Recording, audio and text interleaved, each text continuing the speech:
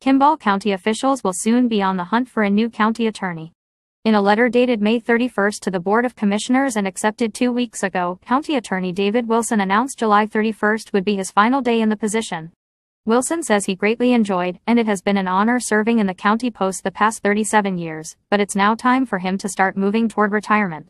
He said he will greatly miss being county attorney, but time does move on, and so do our lives. Details have yet to be released on the process to be used to find Wilson's replacement, other than it will follow state laws regarding such vacancies. VistaBeam Internet is expanding its service to the Kimball area with the help of state grants. The Nebraska Public Service Commission recently announced $31 million in capital projects funds to provide broadband service to rural areas of Nebraska. VistaBeam was awarded $903,336 to service 202 locations around the city of Kimball, which will reach a couple miles outside of town, says VistaBeam CEO Matt Larson. Since receiving the grant to run fiber to each of those locations, Larson says the company has decided to fund their own project to service the entire town. Both projects will run concurrently and plan to be done by the end of 2025. Larson says, "It makes sense for us to just go ahead and build the town itself since it will all be adjacent and close to the rest of the locations." The company's intention is for all Kimball residents to have access to an additional internet service, Larson says. The residential price points will run between $49.95 minus $79.95. The low end will be 100 megabit speeds and the high end will typically be for businesses to run at a speed of 10 gigabits. VistaBeam already has wireless customers who live outside of Kimball, so Larson says it will be helpful for the entire town to have access to fiber internet. "We're hoping we are going to bring a lot of value to the people who live in Kimball and the other parts of western Nebraska," Larson says. "We are intending to use as much local labor in building these as we can, so we're hopeful that this money comes in and stays in the community." VistaBeam has been around for 20 years and is based in western Nebraska. "The biggest thing is we feel like we can provide a really competitive quality broadband service that is mostly local and has a good reputation." Kimball County Court Judge Randon Rowland sentenced defendants of varying charges on June 12. Jennifer Shaw, 44 of Kimball pled no contest to Class 2 misdemeanor assault by mutual consent. Judge Rowland sentenced her to pay fines. Shaw and another Kimball woman, Nicole Gifford, 32, were involved in an altercation at Beer and Loathing April 20. Gifford also had a court appearance June 12 for the same charge where she requested a court-appointed lawyer. Her next court date is June 25. Nicolette Romero, 53 of Bushnell was arrested December 3, 2023, and charged with Class 3 misdemeanor criminal trespass. Romero pled no contest, after which Judge Rowland sentenced her to 2 days' time served. Ricky Kizar, 39 of Kimball pled guilty to Class W misdemeanor DUI first offense and an infraction of possession use of drug paraphernalia. Judge Rowland sentenced him to 10 days of jail time with 3 days credit already served. Kizar will also have his license revoked for 6 months and was ordered to obtain an ignition interlock system on his vehicle. Kizar's attorney Stacy Bach recommended to the court that he serve jail time instead of a probation period. "Based on the number of hours he's working, I don't want to set him up to fail. I don't know if he'd be able to complete probation," Bach said. "He's not willing to do probation, but he would have difficulty doing what the court would request of him." Richard Brown, 40 of Potter was arrested February 8 and charged with Class 3 misdemeanor reckless driving first offense and Class 5 misdemeanor refusal to submit to a pretest. Brown pled guilty, and Judge Rowland sentenced him to pay fines. Kelsey Mooney, 26 of Sydney waived her right to an attorney, and pled guilty to Class 3 misdemeanor driving under suspension. Judge Rowland sentenced her to 10 days in the Kimball County Jail due to her previous convictions of the same charge. She will also have her license revoked for 1 year. On the evening of Saturday, June 15, 2024, at 5:44 p.m., officers were dispatched to the 600 block of South Berg Street in reference to a disturbance. Upon arrival, officers were informed of threats made against family members, along with an admission of the threats by the suspect. Michelle McGhd was placed under arrest for terroristic threats and transported to the Kimball County Jail. At Tuesday night City Council meeting, the City of Kimball swore in Police Officer Logan Luft as Kimball's K-9 handler. Luft will partner with the K-9 named Lucy, who is a 6-month-old yellow Labrador retriever born in North Carolina.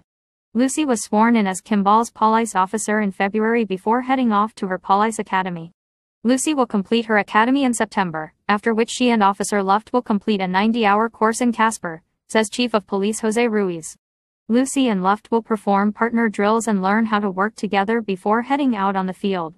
Lucy will be trained to detect 6 narcotics including cocaine, methamphetamine, PCP or ecstasy, heroin, and fentanyl.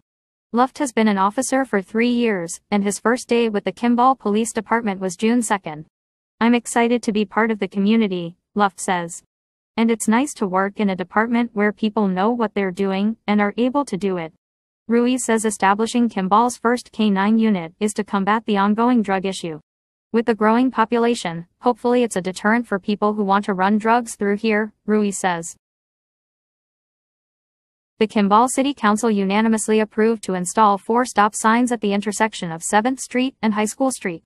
In the June 18 meeting, Mayor John Morrison said residents have requested stop signs at that intersection.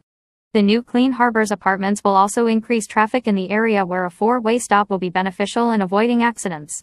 The discussion began with just adding a 2-way stop and deciding which street to put it on. Currently with no stop signs, drivers traveling on High School Street are required to yield for those traveling on 7th Street, but residents say that is not what happens.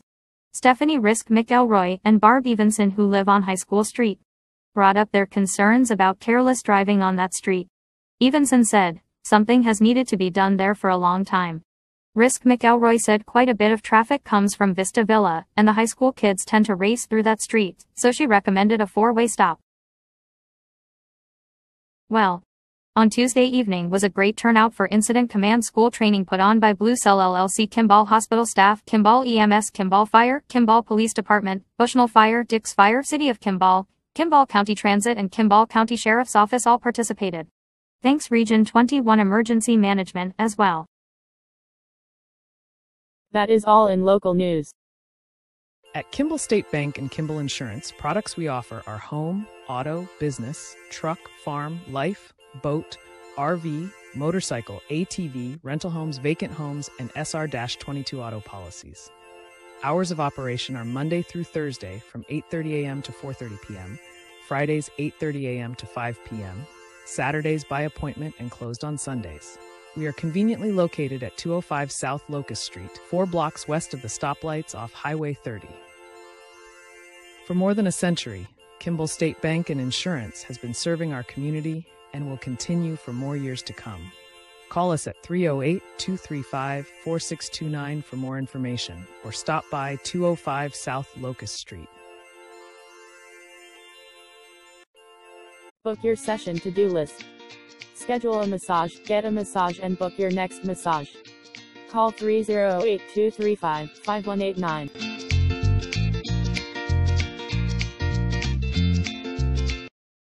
Massage day is the best day. Book a session soon. Call 308-235-5189.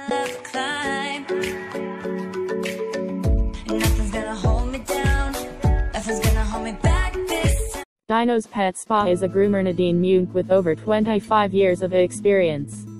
They do big or small pets, cat grooming, hand scissoring, fluff dry, pick up and drop off, and deshitting. Warm hearts and cold noses. We love them all. Walk-ins are welcome. They are located at 303 East 3rd Street, Kimball, Nebraska 69145. Call for appointment at 308-386-8243. Adventure begins at your library. Come to Kimball Public Library for summer reading adventures. Kindergarten through 6th grade, come see a magician, make a lantern, watch a play, and more. Teens International Snacks taste testing, geocaching, laser cut art and crafts, and more. Sign up begins May 13th. Adults, stop in and pick up a book bingo sheet. For more information, call us at 308-235-4523. Annual pool party is for all ages. Preschool storytime, African safari, ocean exploration, a rainforest adventure, and more. This is all going on this summer at the Kimball Public Library located at 208 South Walnut Street. We are hiring for several positions at our Kimball Main Street Market. Please stop by and apply in person today.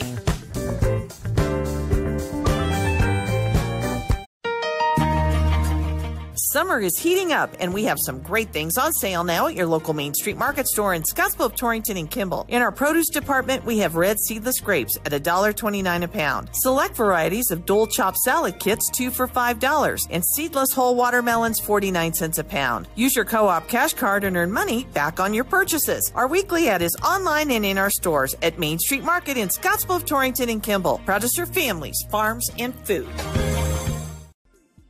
The Summer Zero Fares program is going on right now around town.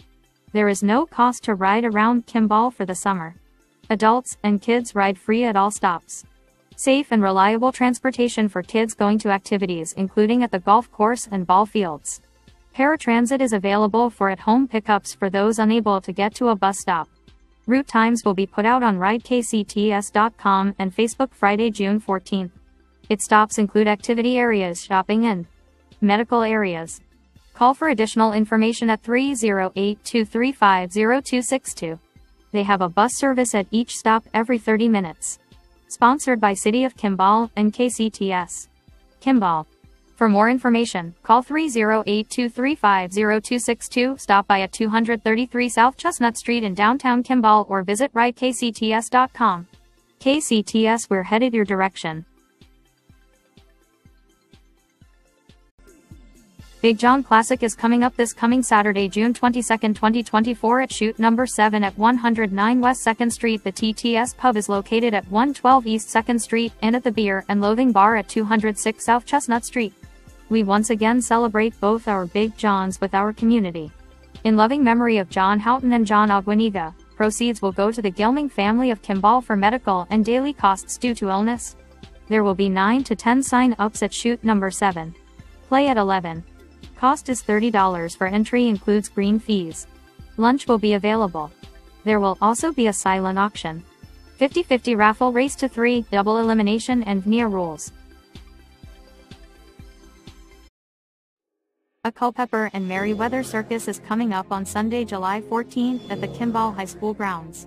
Show times are 2 p.m. and 4:30 p.m. It is sponsored by Kimball Farmers Day. Get tickets. It is a great combined circus. Cost is $13 a ticket. Come to customer service to get yours today.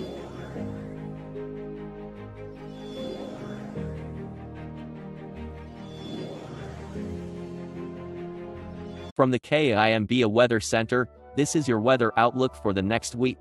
Tonight, a 50% chance of showers and thunderstorms before 5 a.m. Cloudy, with a low around 51. Breezy, with a southeast wind 10 to 20 miles per hour, with gusts as high as 30 miles per hour. Thursday, a 40% chance of showers and thunderstorms afternoon. Partly sunny, with a high near 83. Breezy, with a south-southeast wind 10 to 20 miles per hour, with gusts as high as 30 miles per hour.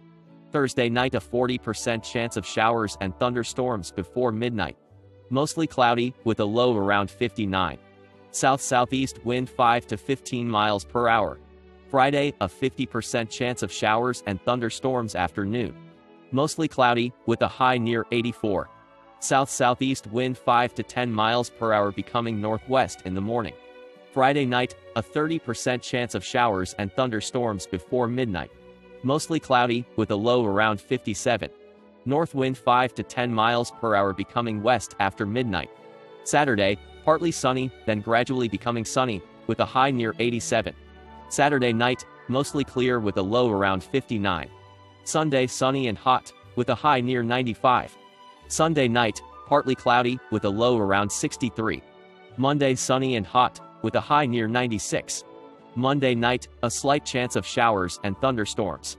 Partly cloudy, with a low around 63. Next Tuesday, sunny and hot, with a high near 94.